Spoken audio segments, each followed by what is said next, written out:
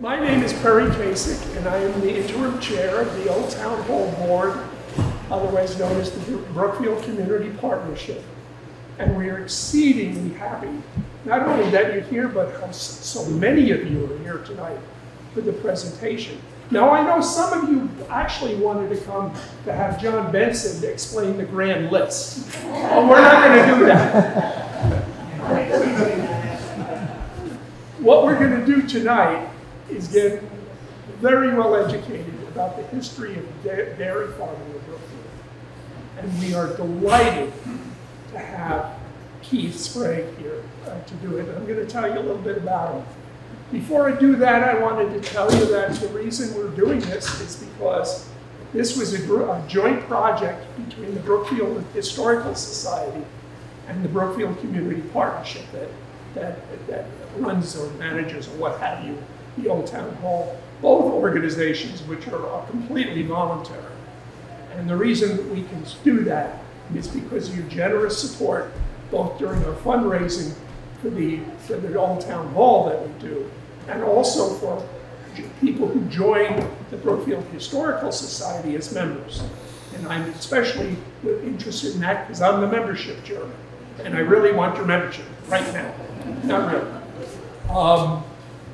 So it's a joint project, and I think it's the beginning of a lot of group activity, joint activity that we can do between having the capacity to have events at the Old Town Hall and to have delved even further into the history, the wonderful history of Brookfield. So welcome, I'm so glad you're here. And let me tell you a little bit about it. Perry, can I give you the microphone? Sure. That it's a little difficult. I got it. Oh, now you're going to suffer to hear me back there. Okay. You want me to do that all over again? No, I don't think so. Keith Sprague, Brookfield native, represents the 5th generation to operate the family's dairy farm along the middle branch of the White River in Brookfield. Keith attended high school in Randolph and in 1993 received a degree in mechanical engineering from Vermont Tech. For the next 5 years, he was employed as an engineer by Applied Research Associates, a national research and engineering company. In 1998, when his father, John, retired, Keith opted to take over the family farm, readily forsaking engineering for agriculture. Since then, under Keith's management, the dairy herd has grown from 100 to 700 milking cows, and he now employs a workforce of 16. Keith was one of the first farmers in the region to adopt no-till cropping practices which combat soil erosion and run-of-the-mill nurturing microorganisms run off while nurturing microorganisms in the soil. In 2008, the Sprague Dairy was designated Vermont Farm of the Year. Keith has served on the board of directors of the Farm Credit East and a cooperative financial institution serving the needs of agriculture, forestry, and fishing. Currently, Keith serves on the Brookfield Select Board as the road commissioner, following in the footsteps of his father, John, who served for 24 years as a select board member. Keith is also a long-standing member of the Hebert stock car racing team that competes in the American Canadian Tour. Keith and his wife, Chelsea, hi, Chelsea, are the proud parents of 2 daughters, Sarah, a sophomore at UVM, and Annabelle, a freshman at the University of Kentucky, who had an equestrian competition last week in Lexington, Kentucky, won the title of the Young Rider National Champion.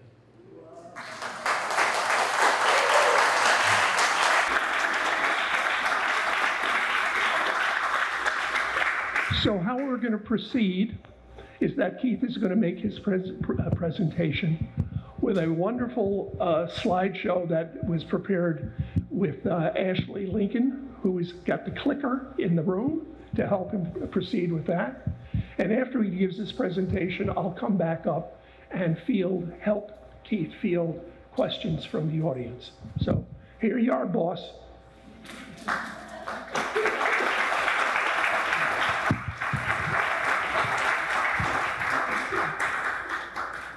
Probably not a good spot to stand there. It might. Thank you. It probably does not need to be said here, but this is not my natural setting. Standing in front of this crowd here. Yeah, you put me in 10 people and a beer in my hand, and like everything just goes a lot easier there.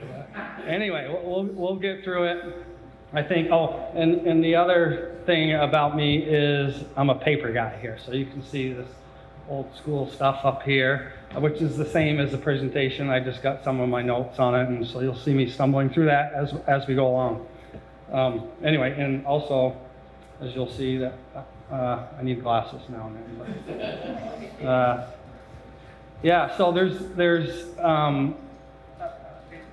the Historical Society and the Old Town Hall, you know, asked me to do this, and so I'm standing up here, more or less the face of the farm that many generations, you know, have worked hard to bring, and so I just want it to be known that, excuse me, my wife Chelsea is very much the reason and very much the face of this farm, not just myself standing here. So, and she's here and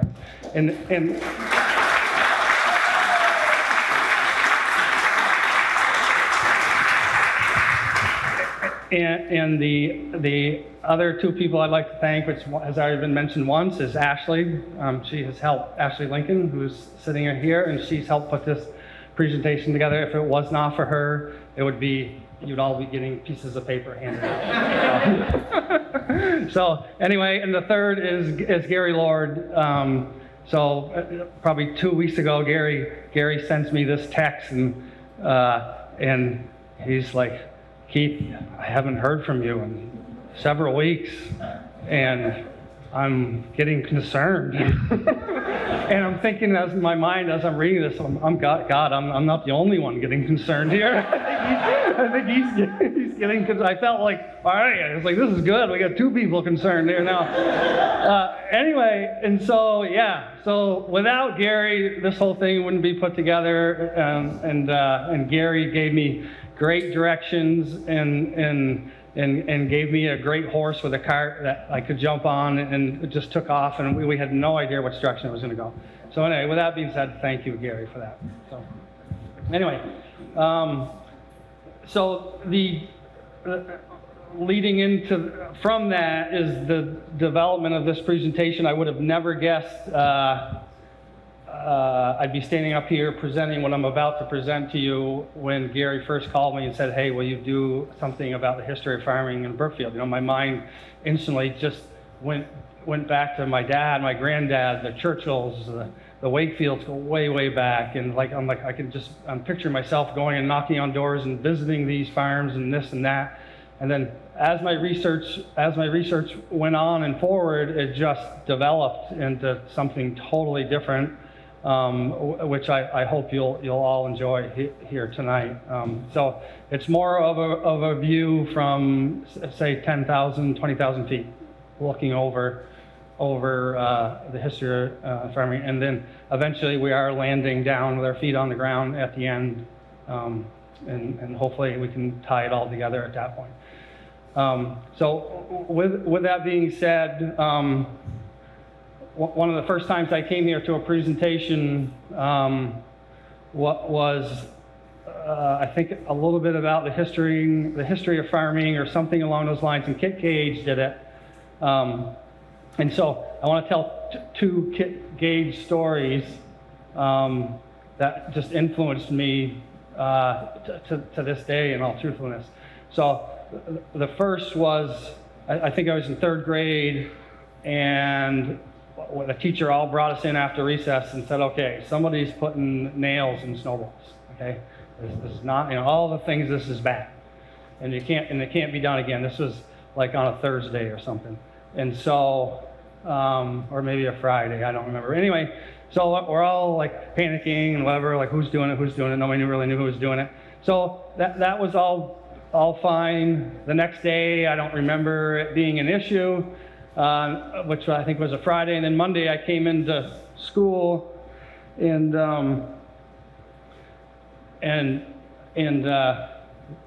Kit Gage was the principal, and he and also our neighbor, and growing up, and he came into the class and he made an announcement that there was more nails and snowballs, and he's going to go through everybody's jackets and snowsuits. This is like snowsuits. Remember putting on snowsuits, right?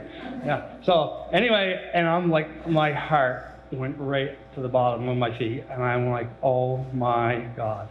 So I knew that weekend I'd helped my dad build this shed, and I had nails. I had a handful of nails. So I remember on the school bus having this handful of nails in my pockets.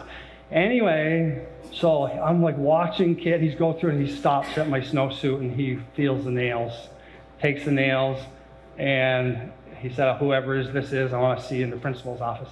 So he about died when I walked into the principal's office. And so what happened that day was, first off, I didn't put any nails and snowballs. But when he saw me, he knew exactly what had happened because he was there with my dad helping fix his shed.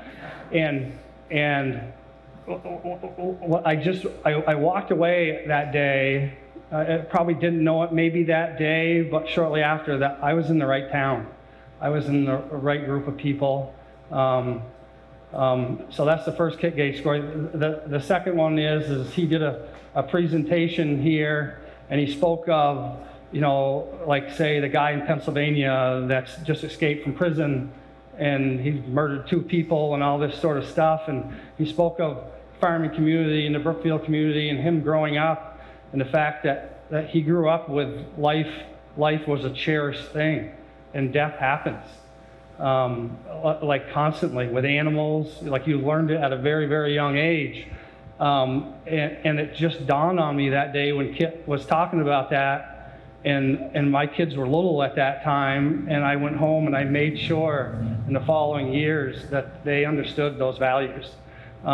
Anyway, with that all being said, those 2 things all joined together to bring together what Brookfield is. And what Brookfield is to me, and I think it is to a good portion of these people in this room that came out here tonight, is just those values are instilled because in 1850 there were 70 dairy farms in this town.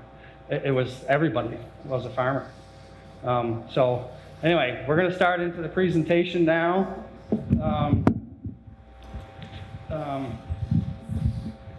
Yeah, we can go to the next one. So in 1880, there were 70 farms, as I just mentioned. In 2023, there's 2 active dairy farms. And the population is almost to a T the exact same in 2023 and 1880. How did we get there? This is where my research took me. How did we get there? How does it relate to Brookfield? Yeah, let's roll the next guy. So if we go up to 1845, first off, before we go beyond a little bit, so pre-1850 or so, the state of Vermont was just plastered with wood. And so, you know, if you just dive back in deeper, you could do a whole presentation on that whole era. But somewhere around this time, the state became about 10 to 15%. It was all log during that time. We can go to the next one.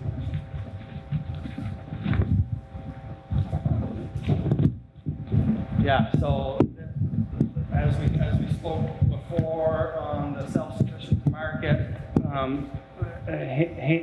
hand-to-mouth home consumption was happening. Invention of the plow with heavy manure practices resulted in higher yields, corn, potato, and grasses. Hay production at this time was the most nutrient value and sold in the Massachusetts markets.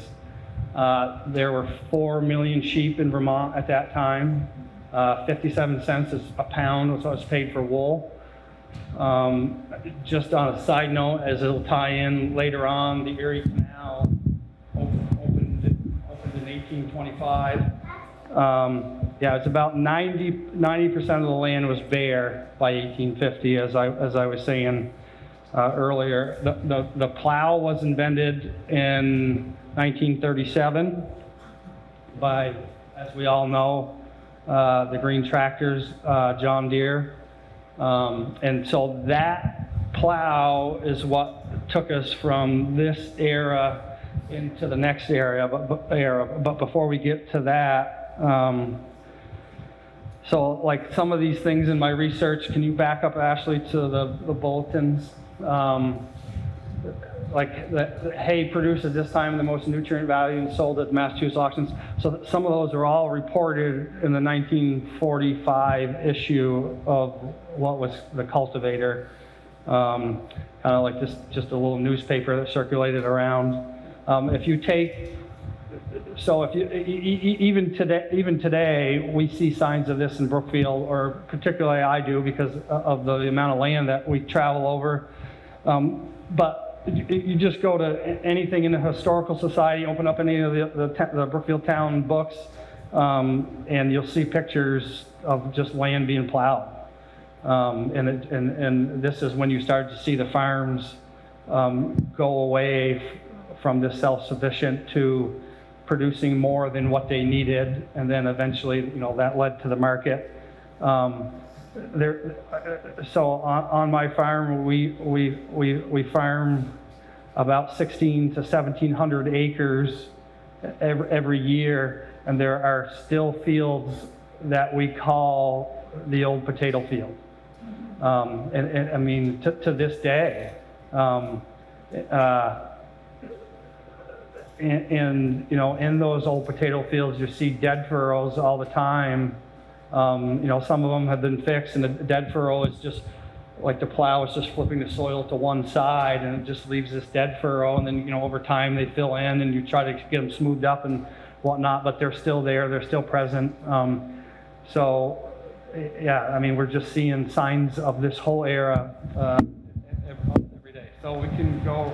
So the Erie Canal was significant in later events, but these are just some of the great technologies, or not, whatever your opinion is, that advance things along here.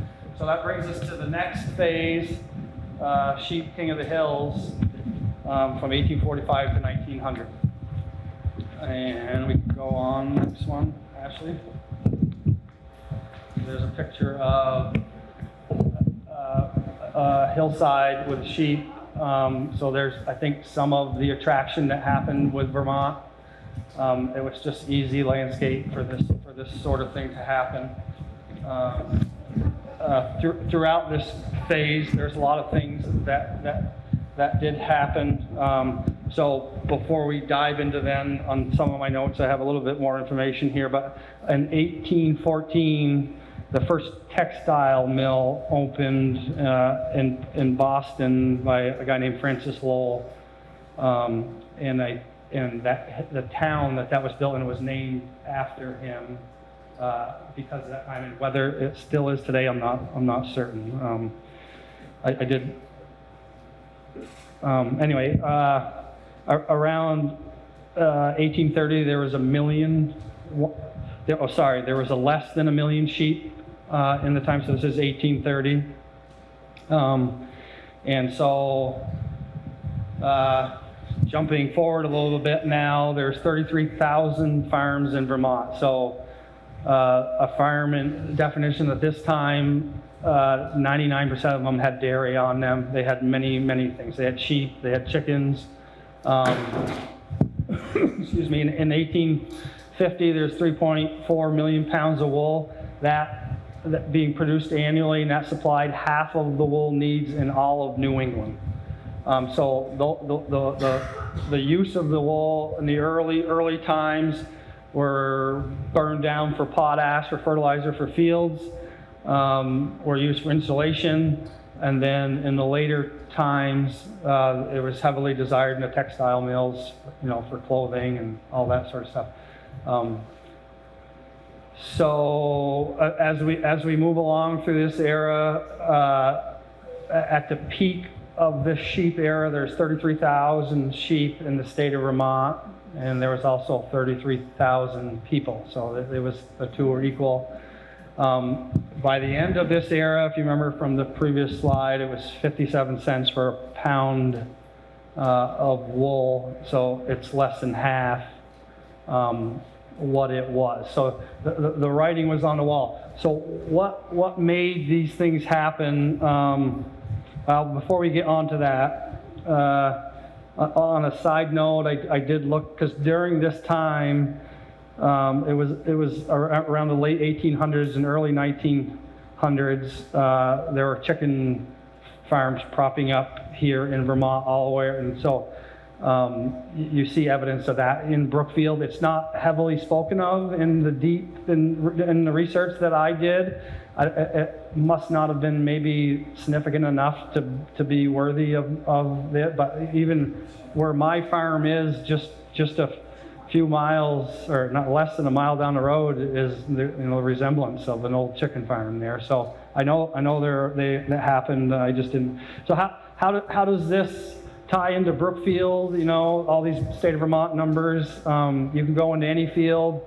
I see it daily. Saw it multiple times today on Sarah Isham's land and Charlie Blue's land. Is their stone walls. The stone walls were there to clear the land, and then they were a natural fence for the sheep. So the sheep would hesitate on those, and that was what the start of it was. The obvious hillsides in Vermont, back to that picture, and then like I spoke of, the sheep pastures story. So during this time, in 1849, so the rail system enters Vermont for the first time. This was the death of the sheep industry. So what happened, if I had more notes on that, yeah. So what happened during this time was the textile mills in Boston, many of them propped up, and Vermont was feeding those textile mills. And I know where it is in my notes here. And so at that time, Vermont had between $1 and $2 per head is what it costs annually per head of sheep and to get the wool off of it. So the West was doing it for 25 cents an animal. So when the railroad, and which was happening the whole time, but when the railroad finally came through and weaseled this way into the lower New Englands and up into Vermont, the textile mills were just turned to their neighbors in the West, and that's where all the product for the textile mill was coming from those sheep farmers there. So the rail system changed some things. With change came, we can go to the next slide, Ashley, thanks, Jersey Girls, Queen of Butter. So there is a prime example of Jersey Girl. Yeah, a beautiful cow. They were the first dominant breed here in Vermont, and very much so here in Brookfield, just equally so.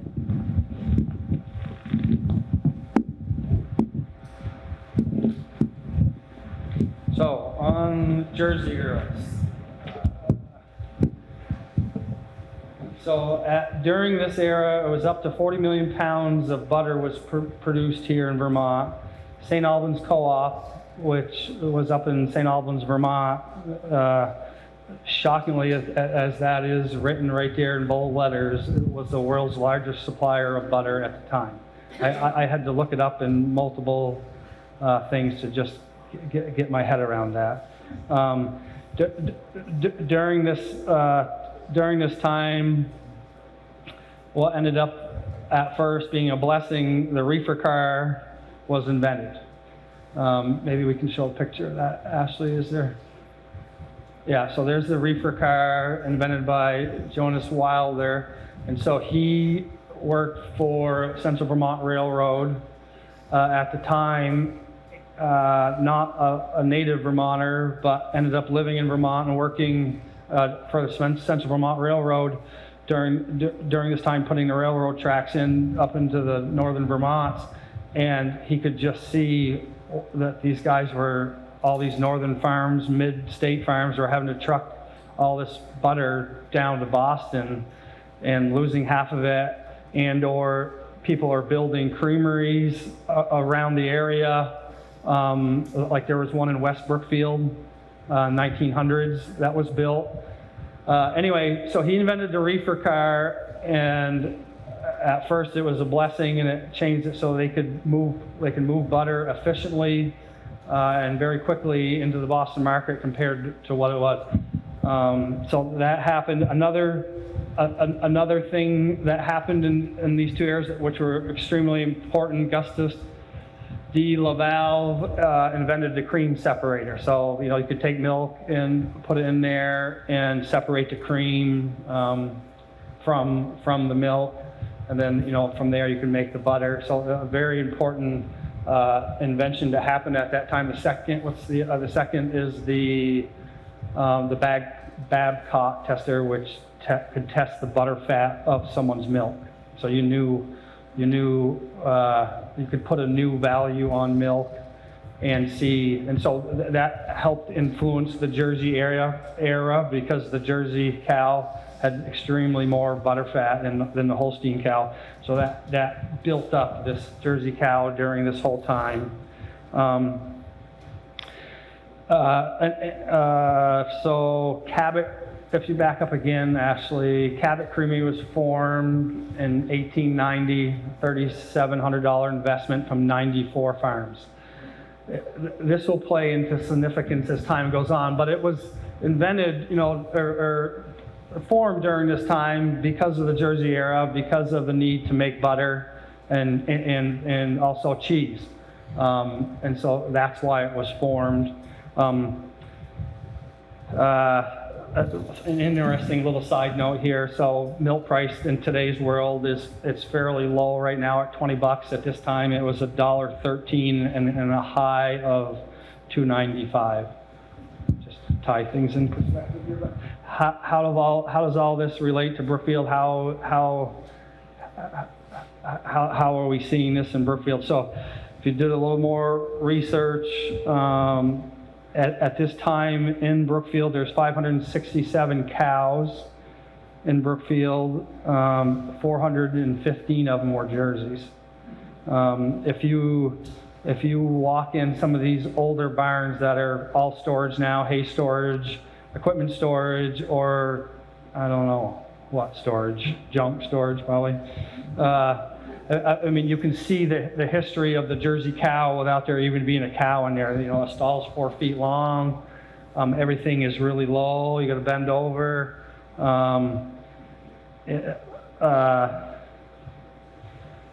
Yeah, and then the West Brookfield Creamery, which was formed and built in 1900s, and it was all because of the Jersey cow. Yeah, and then obviously any old pictures that the Historical Society has is just, you know, loaded with Jersey cows. Anyway, if we can, Ashley, move on to, we did the reefer car. Oh, so yeah, so the reefer car, I spoke earlier, what was a blessing when it first came on. So what killed this era here is also the reefer car. So the reefer car, just so you know, it still exists today. It's on rubber tires and goes down the interstate at 90 miles an hour by you and moves your car off to the side of the road as it goes by. But back then, this is what a reefer car was, and so all this guy did was pack ice around it and whatnot. but what in turn happened was the reefer car, so this Jonas Wilder never got a patent for this thing. And so you can see that this era of the Jersey cow was fairly short, and a lot of it was because he never got a patent, and it was instantly taken and built in the Midwest, and the West just took this whole era away by, again, being able to do it cheaper and moving product up into these plants at a much cheaper rate. And from the multiple researches that I did, a lot of it is tied to the state of Wisconsin. They figure they took over 75 to 80% of the sales of the state of Wisconsin itself. I suspect maybe there was a direct railroad line through there or something. I don't know. I couldn't find enough details about it. Anyway, I definitely did not say that this at the beginning, but if anybody does want, or feels like they need to say something right now and can't wait to the end, just feel free. I'll keep looking. So our next phase is going to be another short one here, but 1920s, 1960s, the need to be fluid. So the need to be fluid is a double meaning here.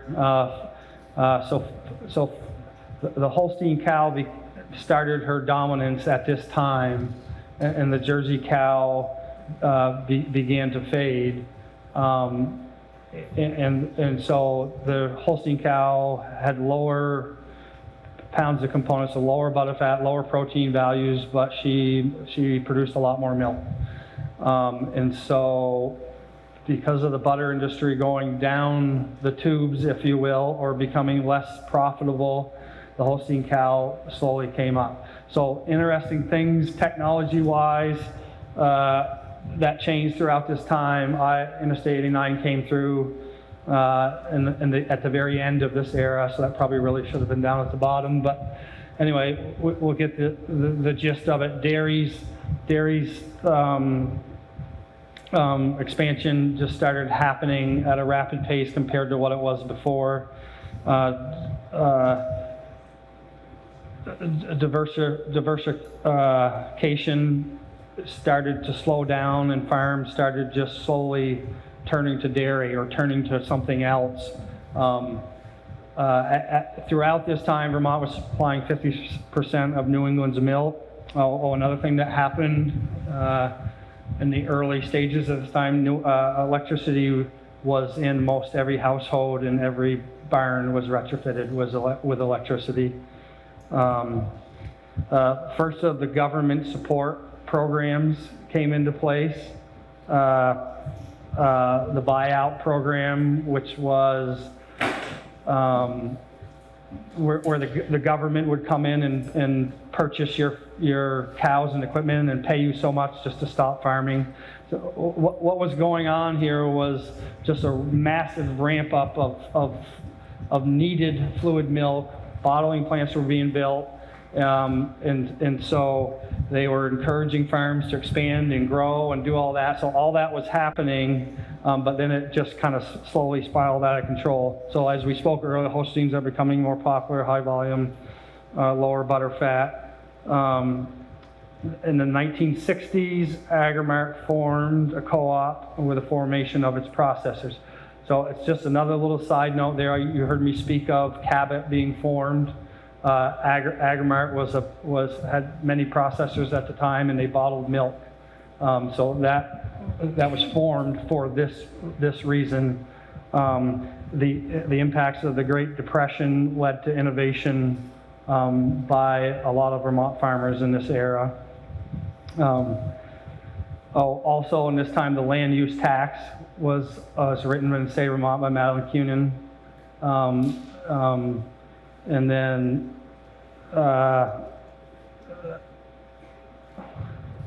so the signs of this era in Brookfield, like I wasn't alive in this era, but I'm sure they were even just as relevant as they are when I became into this world and old enough to see things. But you could just go down through any of these old farms that there's no cows on before, and you could see all of these things forming as the farms began to dwindle. So when I was a kid in the 70s, just after this era, I remember there being, and I counted them up and spoke to the elders around here. There's about 16 farms in Brookfield at the time, that were dairy farms. Anyway, so if we go to the next one, Ashley, thank you. So here's a great picture at the very tail end of this era, and maybe even leading into the next era. Here, as I spoke of, there's this overpopulation of milk, and it all was ramped up with the, all the government subsidies and whatnot. But in 1954, the average herd size was 25 cows, 10,500 farms in Vermont. It wasn't the slide before. We were at 23,000. I think it was the one before that. We were at 33,000 farms in Vermont. The price of milk did not keep pace with inflation. 85% of the small dairies sold out due to high debt and low profits. From the research that I did, Vermont is thought to have fared better during this period than its Western competitors. And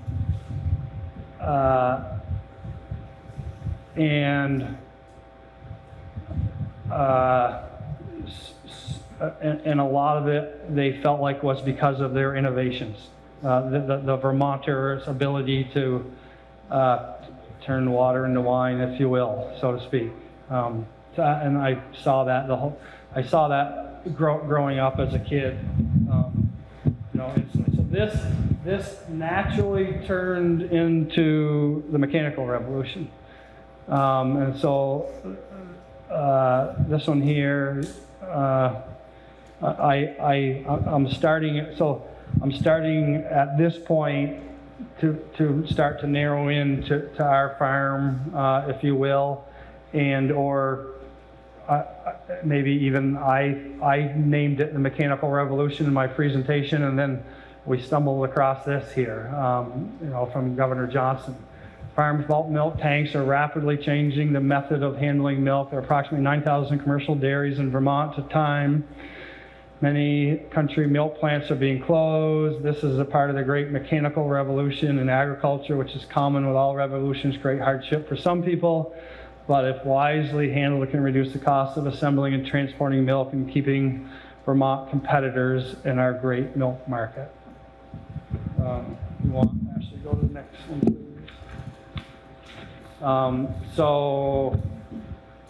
Like he said, this creates other consequences, large herds and the end of the diversified farmer, and the decline of the hillside farm. That was in 1996 in the Times-Argus.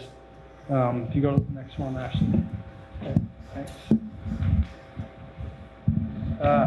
So adapting to change in technology. This is where the heading of this section, need to be fluid, is double meaning. Fluid milk was needed at the beginning, and then all of a sudden it changed to where the farmer needed to be fluid himself and able to move and able to wiggle and able to adjust to new technologies. So the baler came in during this era, the milk machines, the artificial insemination. We spoke earlier how electricity rolled in. You heard Governor Johnson talking about the bulk tanks, barn efficiencies, the tractor, parlors, obviously reduced labor happened. And a funny thing happened also during this time. There's organic diversification, small processors started back up, tourism, consolidations with neighboring farms. The signs in Brookfield that you see on a regular basis, so there's the Sprague Farm, which was spoken earlier, is a farm that I'm fortunate enough to be a part of today. Is 5 generations now, and there's more than 9 farms that have been all purchased over all these multiple generations now. Other signs of telling in Brookfield, if you can just check out any other of the old dairy farms in Brookfield during this time, the ones that didn't make it through this transition, you can just walk into those barns and you can say, okay, yeah, like they made it to the canned milk era. You know, they never transferred to the bulk tank. There's a farm on McKeg Road where we were just haying the field the other day that I walked into that barn, and that's where that story ended. Right there was the bulk tank. You know, ultimately killed that farm. Not that all these farms were forced out. You know, I mean, there's many that just, who knows? You know, maybe they just want to stop farming, or there was a death, or that sort of thing. But a lot of these changes are the things that either the farmer adjusted or didn't, and it, you know, affected. On my, what was the time frame on this one, Ashley? Yeah. So during this era, like on my farm, it was in my dad's era at that point, and I remember how are we doing on time, Ashley? Perfect? See? If I should ramp it up a little, maybe. Anyway, so during a story that I remember that just nails this era is, I remember, so we put all our silage up in old silage wagons, and you would chop into the wagon, and the wagon had all this mechanicalness to it to unload. And these things were just old weapons and breaking down all the time. And I remember saying to my dad, I was like, we need to get some new wagons, you know, next year. Like, this is crazy. And he's like, no, we're not going to get some new wagons. And I'm like, oh my God, like, this is just crazy. And I was still in high school and possibly college at this time. And then, and he's like, I got a project for you tomorrow morning. And so I got up and did chores, and he sent me in his pickup. I went to Donnie Davis's farm in Peacham, and his neighbor had a high dump. And it was the first high dump that I'd seen. I'd heard about these things, and feed was dumped into these high dumps, and then it dumped sideways and dumps into the truck, and then the truck brings the feed to the field. And so it was just an example here in Brookfield, Vermont, of one little spot of where that generation was able to transfer through the technology era. And there's ones that didn't. So these farms, like I spoke of, where you could go visit these, you know, any farm in Brookfield or throughout the state, and you'll see the old silage boxes still parked in the shed out back, or dilapidated, and trees going up in them and that sort of stuff. And it's like, okay, that's where they ended in that era. You know, they just never made it through that time. Anyway, small example. So throughout this time, Agrimart and Cabot formed. And so this was Cabot was the first one to form they merged. So Cabot formed first, then Agrimart formed second. The two companies merged. So there was a butterfat era that was formed, and then there was a fluid milk era with Agrimart. Those two formed. They're still rolling today. What were they? They were fluid. They changed. They adapted to technology. They adapted. They saw a need for each other. Yeah, let's move along. Just some quick numbers here. In the 70s, there's 4,000 dairy farms. The herd buyout, like we spoke of, the milk diversion program. 2000, there were down to 16,000 dairies. 100 cows was the average size. Cows were milking 20,000. If you remember, back in the 1920s and 1960 era, they were milking around 5,000 pounds a cow. Some more government funding here with the Northeast Dairy Compact, but that ended in 2001. In today's world, there's 600 dairy farms in Vermont as we speak. The average farm size is 200 cows. The average pounds a cow gives is 25,000.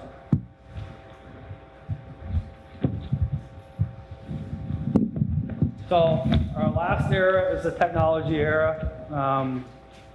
That is where I am in this era, probably forced into it, luckily, because it's going to make the farm be here in the future. This is going to be put a few pictures here, but so I spoke of a farm on McKegg Road to the left, and that's where the cows lie down. You know, obviously it's just been dilapidated for a few years, you know, in that section, and that cement pad that's there is 4 feet long, and there's a gutter that you shovel manure out of. Here's a very modern farm with stalls, sand bedding, 2 feet deep, and then alleys that tractors clean. So so that is one of my barns there. And then this is the where the milk was housed through that door. In this same barn that's to the left, and then like there's where our milk is housed in this today. You can keep rolling. Actually, and I don't remember the era, but it was during at the beginning of that mechanical revolution, and I believe that's probably up. And do you remember, Gary? Is it up in West Brookfield, maybe, where that photo was taken? I think so. Yeah, I think it is also. But they're baling hay. This was 2 weeks ago, us baling hay in Williamstown, Vermont. So those bales are the normal square bales that we all know. These bales here weigh about 1,000 pounds, 8 feet long, 4 feet by 4 feet, and are trucked with heavy equipment. Nobody touched the bale, you know, compared to the left side. Although to the left, that is corn silage there. But anyway, move forward if you can, Ashley. And then there's a similar picture of corn silage there. And then this is on our farm one foggy morning. A pile of corn silage just being shaved, and what's being shaved is what's going to be fed for that day. That's how feed is stored in a lot of these dairies today. In Brookfield or anywhere throughout the state. And then there's a silo, like how it used to be stored years ago. There's probably many of you seen the tractor and mixer. All the feed is put into that wagon behind the tractor and mixed up and fed, and that's where grain is stored. If you can keep moving. Again, we're in the technology area. There's a large manure pit where all the nutrients is stored for summer fertilizer, and that's about a $375,000 boat that's floating in that manure pit. That's got a large motor on it and a pump, and it's agitating the entire pit. And there's tractors and trucks and spreaders transferring into the field. You can see a little yellow bubble on that tank. And that there is a manure analysis. And right in front of that's a gray bubble, and that is a flow meter. And that's all being recorded, the amount of nutrients that are getting put back on the land. That very similar apparatus that I just mentioned is also on the chopper. And so whatever's harvested is all recorded, the nutrient value and feed. And so all that information is at our fingertips, and we learn from it, you know, on a year-to-year basis or month-to-month. You can skip forward here. Try to move to my notes.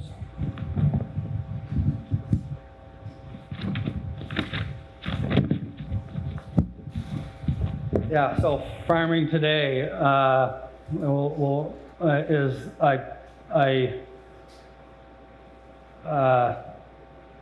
happily can say, and although there is some resistance, but probably when it first started happening, but consumers are driving these changes. The consumer wants a certain thing. So organic is a great example of what the consumer wanted at one time, and some still do today. The consumer wants many things, and the farms have to adapt to those changes. The next generation of employees is a lot different than it was in my dad's era. It was a lot different than it was 10 years ago, 15 years ago, to manage these people. Equipment upgrades, like I just showed in pictures. Like if you don't keep up with these technologies, we're going to be one of those farms in the weeds a generation from now. Cow comfort, barn designs, monitoring. There's hundreds of thousands of dollars spent annually on my farm and many farms that are doing these three things just to keep the train rolling.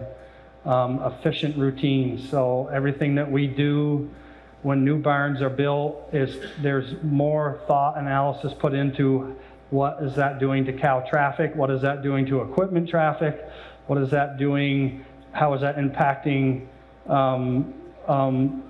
entering the road, leaving the road, how is it going to impact on the road, like just numerous things so that it's efficient, and we try to make as small a footprint as we possibly can.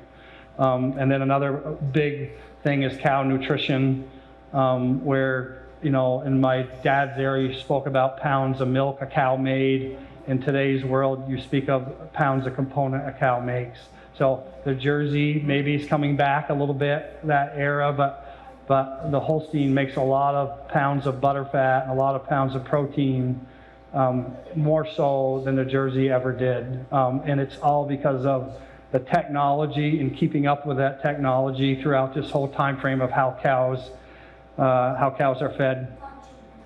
Another big thing that is helping in this whole era is the ability to predict the weather. And obviously, what I just said is an oxymoron, because it's not just, I wouldn't be standing here if I could do that, but we're a hell of a lot closer than we were back in the previous generation to doing that. At least I thought I was until last night about 9 o'clock when it rained 2+ inches of rain. I'm like, oh my God, my phone did not show that. Throughout this era, I have noticed that it takes balance. You can easily, and I've seen it many times on many farms.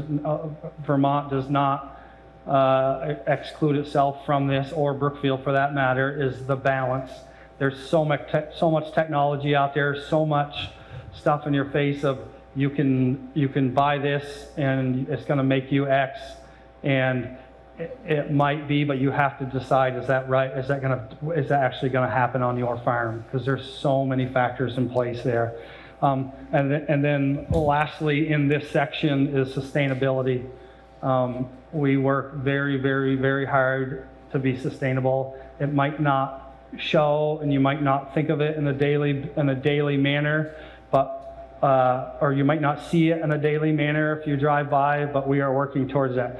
So the cows, the animal herself is sustainable. She's reproducing her next moneymaker more so. She's reproducing more than they're dying off. So the cow is extremely sustainable.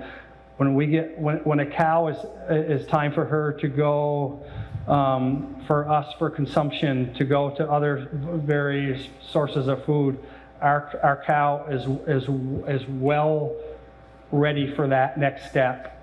So you take a calf on our farm, our calves are sought after compared to our competitors, because we'll, like say a bull calf that goes on the market and goes to either to veal or to beef immediately, we put a Sprague Farm ear tag in that calf's ear, and we raise that calf, we keep it, we don't let it go right off, and we raise it up, and so it's caught on within the Vermont and New England, if you will, that, hey, there's a Sprague Farm ear tag on that bull calf, I'm going to pay a little bit more, like in the neighborhood of 2 to 4 times more. So there's the sustainability in the animal, sustainability in the land, like Perry spoke of, no-till dairy farming.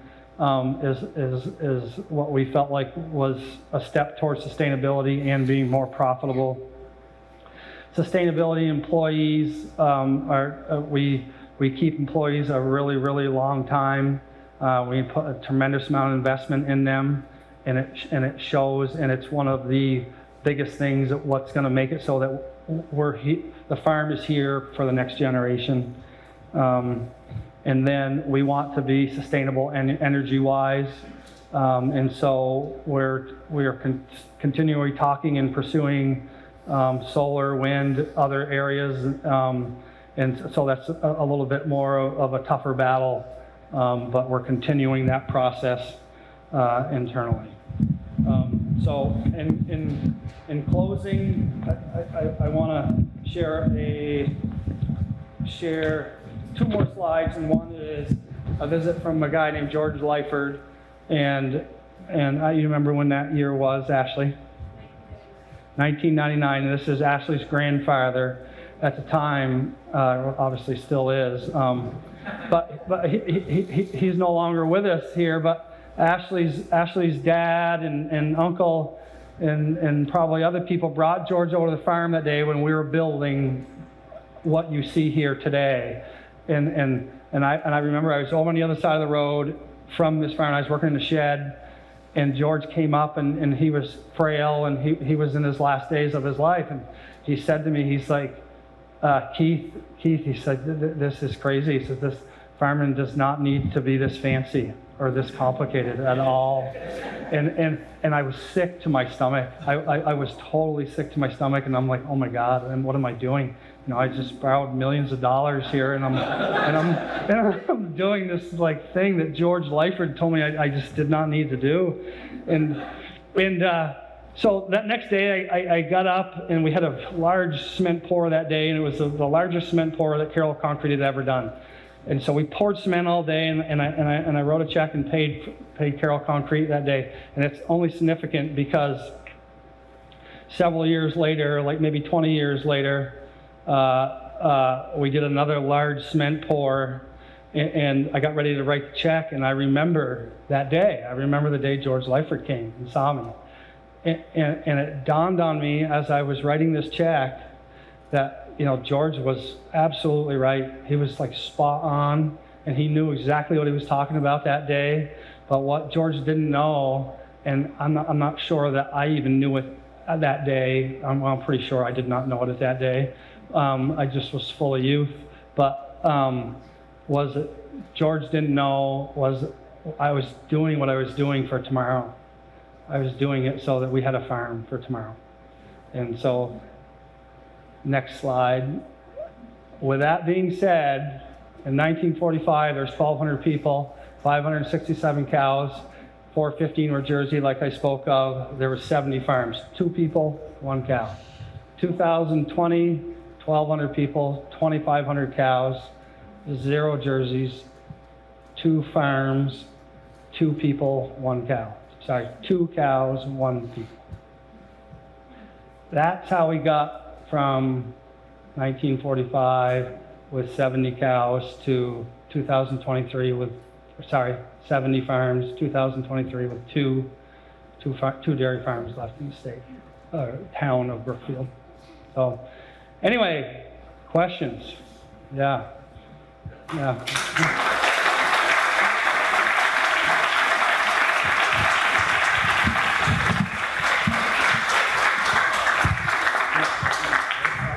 So, any questions for Keith?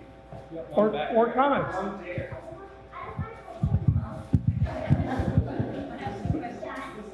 Who had your hand up? 2 questions. One was, you mentioned the land use tax. Can you tell us the significance of that, if any? And now farms are really reliant on fossil fuels. And people don't have enough to do, a lot of them. So that's kind of a question mark in my mind.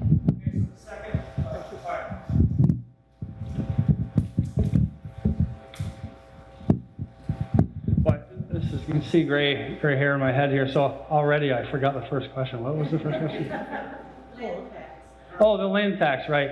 So it's significant because, if you own a lot of land and it's producing timber and or being cropped for dairy or other use, then there's a reduction in taxes. So ultimately what that means, like a very good friend of my dad's and what became a good friend of mine was Donnie Davis, and Donnie Davis lived in Peacham, Vermont, and he stood up every year at the town meeting and he thanked the Peacham taxpayers for paying his land use portion of the taxes, because I mean ultimately it just gets passed on to the public. But so there's a reduction in land tax if it's being used for agriculture or forest uses. And then the second question, I was going to interrupt you, but I wasn't fully understanding. Fossil. Yeah, so we do burn a lot of fossil fuels. So what is your just a concern about that, or?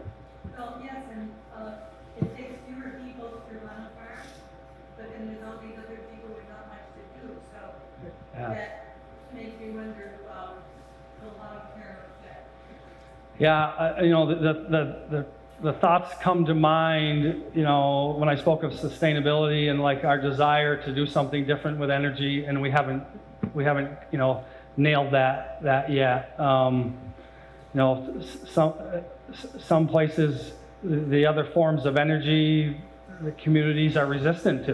You know, wind is an example, solar is a great example. So there's a lot of hurdles to climb there. I mean, I live in I can tell a whole story for an hour, but like we attempted already to do a solar, and it was, you know, just, the community wasn't ready for it.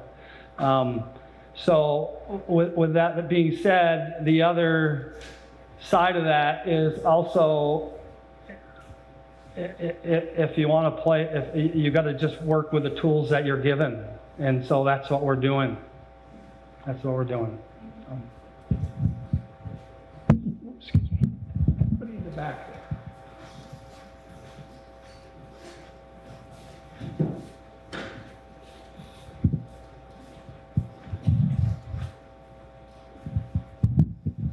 Hi, Keith. Thank you. This is very, very interesting.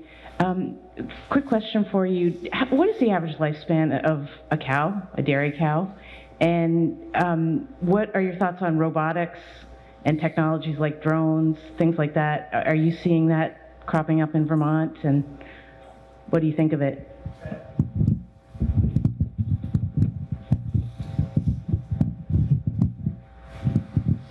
I might have to help me again, Barry. So I remember the robot. Lifespan of a cow. Oh, lifespan of a cow. Yeah. And robots. Yeah. So lifespan of a cow.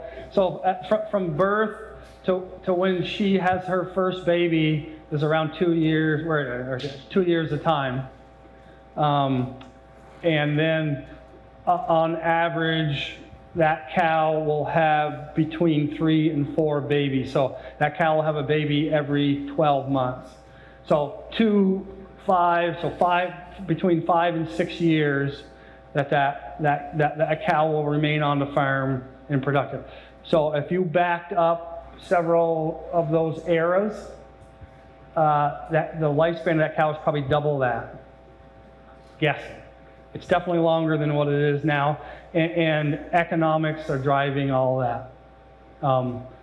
So it's just the natural cycle of a cow, and she can be replaced with a younger one that's much more productive and therefore more economical, and therefore the farm is more sustainable. And then the other thing that'll happen is, so say if you hang on to that cow longer than she becomes less productive, she also is less productive on the sustainable end of her train, where she's less valuable in the beef market. And you're gonna, or she becomes frailer and gets injured and she ends up in the compost pile, So I know those are some real right in your face things there, but that's just the reality of it if you want to stay in this business and be here for the future. Robotics, I think are a wonderful, great thing. Obviously technology is driving these next stages, and that's a great example of it. So there's a couple things with robotics. They're still to this point, there's probably not on my hands and my toes, the amount of large robotic farms in the United States are probably less than what's on my hands and toes. Robotics hasn't been able to keep up speed-wise on these larger dairies. At this stage, and 5 years ago, they were tremendous on a 50, 100 cow farm. I mean, they've saved that era for another whole phase. It's coming eventually, but as it is for now, like when I built in 2000, a nice red barn that you saw and all that, and when George Lyford came to the farm and shared his concerns with me, I think there was 2 robots in the United States at that point. So I was in, very early 2000 or 1990s. So yeah, they've come a long ways, and they're a great thing. It's really it's being forced into large dairies now, and it'll happen over time here. With that being said, very expensive to big shift to change over, because you're essentially going from our farm, say 16 employees, you're probably going down to 4.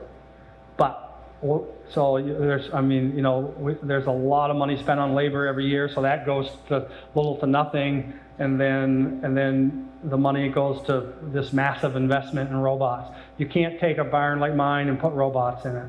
You especially these large dairies, you wipe the slate clean and you start over. So, great question. Yeah. Another question? You mentioned artificial insemination. Yeah. In that process, do you have the ability to select the sex and? Great question. So we definitely do, and that's a great question, or a great thing that's just another example tied in with robots and all of that, of a technology that if you didn't get on that bandwagon, you're not going to be here the next generation. So in my dad's era, you bred a cow, they extracted semen from a bull and froze it and yada, yada, yada, and packaged it and got it to the farm, and you could artificially inseminate, and that was made worlds of improvements because you could put a better calf in that cow. So what's happening today with the sex semen is so yes, you can buy a semen that's got a 99.9% chance, or maybe 90% chance to produce, maybe it's more now. There's one guy back there that knows exactly. But anyway, it's a very good chance you're going to have a heifer calf. And so what happened during that time was everybody was, oh great, we're just going to have heifer calves and we're going to grow. So these farms just grew like crazy, because the bull calf never happened. You had heifer calves and barns were being built and all this sort of stuff. And then the same thing, it drove, volume of milk went way up, and the milk price crashed and all that sort of stuff. And so it turned into, what that turned into is they ended up putting caps on farms, can't grow anymore, they can only produce so much milk. So what the farm is doing now, they're still breeding to that sex calf, so they're getting their female calf, but if through genomic testing and various other things, they're taking the best calf and they're making their herd better. So what you're going to see now is they're not regulating pounds of components. They're not regulating how much butter fat we can produce and how much protein we can produce. So we're going to keep that better calf. We're going to raise that better calf. We're going to breed that better calf to a better semen and a better calf even. So we're going to make, in the next generations, more pounds of components, which makes the milk check bigger. So that's what's happening with these farms. You're not going to see them grow in size unless something significantly changes that I don't have the foresight to see. But this is clearly what's happening. It's been happening in the last 10 is probably stretching it, but 7 to 5 years, and ramping up. And there's probably some that were doing it in 10 that were a little more advanced that saw it, before the rest of us did. But great question. Any other questions? Only one. Yeah. I'd just like to say, on behalf of all of us here, I think, what Keith and Chelsea do, for instance, is art on the farm. A lot of effort goes into that, and I go every time I can, and I really enjoy it. I learn. So thank you, Keith and Chelsea, for what you do for the community and Art on the Farm. Thank you.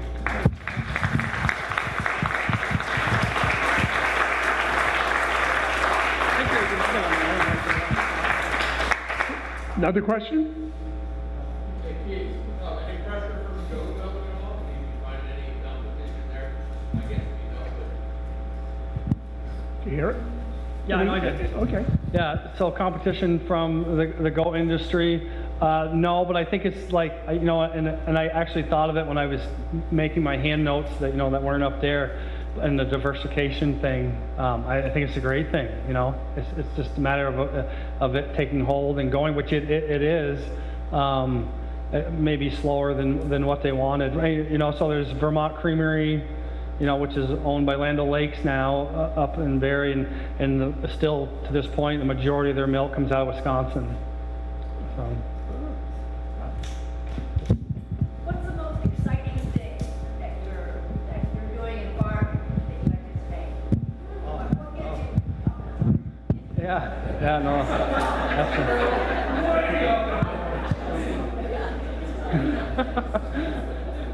well, I owe a lot of money, so that gets me up in the morning. So, like, you know, that's a really good question, and I think it's what I'm most excited about is and I'll answer it kind of broadly, but it really is this is I took over a wonderful farm that was extremely profitable and rich in the community and all that sort of stuff. And so early on in all those years, we wrote a mission statement and did all the things that a lot of, you know, these successful businesses do. And anyway, and one the key in that, one of those items in that mission statement is for the farm to be here for the next generation. So I truly enjoyed putting this program together because I learned so much in those early stages, and then when I got to the end stages of showing. So the answer to the question is just making the farm so it has the ability to be here for the next generation is honestly what I get up every day. So the building of whatever new project that we got going on, you know, I'll pour myself into, and that's what gets me. And then you get sidetracked, and next thing you know, you're in a tractor and having to help out do this or do that or that sort of stuff. But like the Saturday and the Sunday that things are quiet on the farm, and I get up and I can focus and have a clear mind of what's going to lay ahead for the week, and then focus on that. So yeah, those are the things. And then, you know, of course,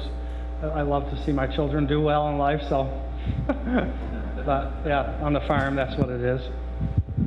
Well, that was some presentation.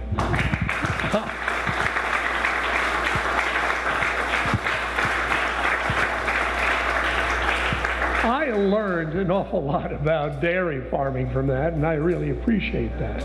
And I think everybody else did.